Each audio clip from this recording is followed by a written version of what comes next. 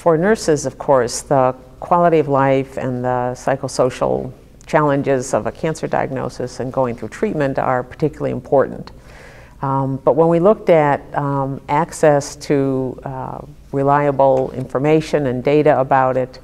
we were struck by the fact that every major cancer center has a tumor registry, which collects data routinely on the type of cancer and the cell type and what have you, but no one has comparable data on patients' quality of life, what the most common problems are, which patients tend to have which problems. So we decided we would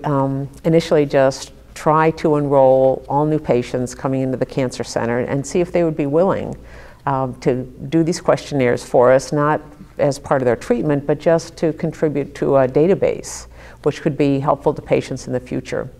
So we spent some time identifying reliable instruments and trying to cover pretty much the waterfront of different aspects of quality of life: physical, functional, social, spiritual, emotional, of course, and found that patients were more than willing. They see this as important to contribute, and it gives us great data that we can use for research in the future, for pilot studies, for helping young researchers get a start without having to collect all of the data themselves.